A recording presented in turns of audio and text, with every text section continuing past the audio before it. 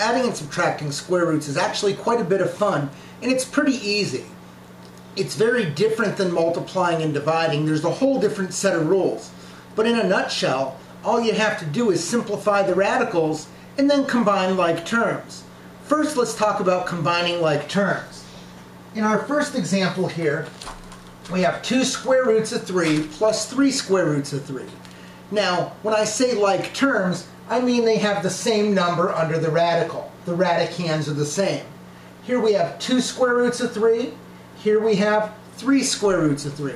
2 square roots of 3 and 3 square roots of 3 give me 5 square roots of 3. Over here, we have 5 square roots of 10 minus the square root of 10.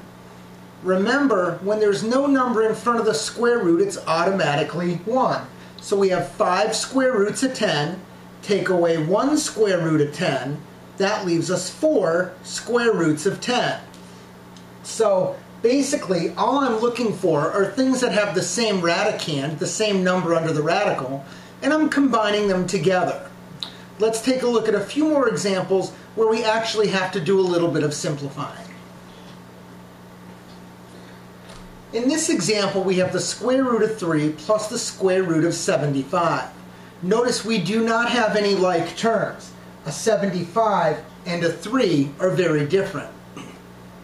The trick here is to simplify all of the square roots. Once you simplify them, you can see if you have any like terms that you can combine. Square root of 3 is already in simplest form. Square root of 75, however, is not. 75 would be right there on our list of perfect squares if it were one. I'll go down the list from biggest to smallest and find the largest perfect square that goes into it.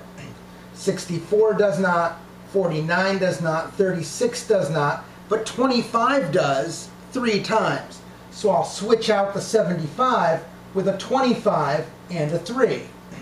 Square root of 25 is 5. Square root of 3 does not simplify. But now notice what I have. I have 1 square root of 3 and 5 square roots of 3. I now have like terms. I have the same number under those radicals. So 1 square root of 3 plus 5 square roots of 3 give me 6 square roots of 3. That's how I add square roots. Simplify the radicals and then combine like terms. Example 4 is a little neater. It has 3 square roots in this case. We have 14 square roots of 2, 1 square root of 2, and 5 square roots of 8. I see I have some like terms here, but this one is not alike. Well, let's simplify it and see what happens. Square root of 8 simplifies to 4 and 2. Square root of 4 is 2, so I have 10 square roots of 2.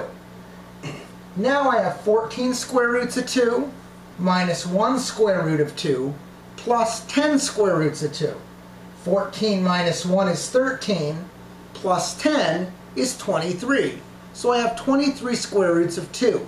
Now remember, you can always check your work by plugging this into the calculator and this into the calculator.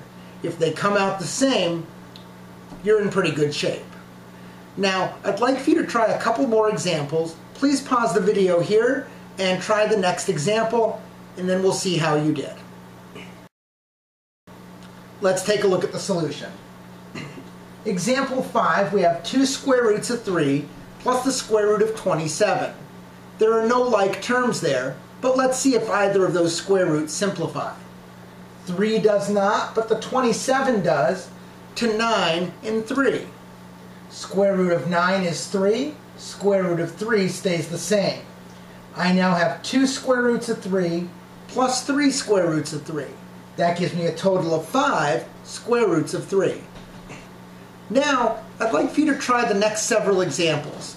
Please pause the video here. Remember, work through them, simplify the radicals first, then combine like terms, and we'll take a look at the answers as soon as you finish. Let's take a look at the answers. Example 6, we have 2 square roots of 5 minus the square root of 125 plus 3 square roots of 75. No like terms, but but let's simplify the radicals. Square root of 125 breaks down and simplifies to 5 square roots of 5. Square root of 75 breaks down to 25 and 3, and we conclude that be 15 square roots of 3. So I have 2 square roots of 5 minus 5 square roots of 5 plus 15 square roots of 3. 2 minus 5 is negative 3 square roots of 5 plus 15 square roots of 3. Now notice that the square root of 3 and the square root of 5, they are not like terms. They have different numbers in the radicand. And since the radicands are different, we cannot combine those terms. So this is our final answer for number 6. Finally, number 7, 5 square roots of 2 plus the square root of 2 minus the square root of 50. Let's simplify the radicals. That's simplest already. That's the simplest. But the 50 breaks down to 5 square roots of 2.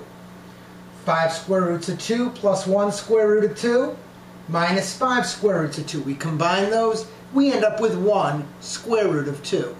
Now once you have your final answer, it's not necessary to write the 1 in front. We can simply say the square root of 2.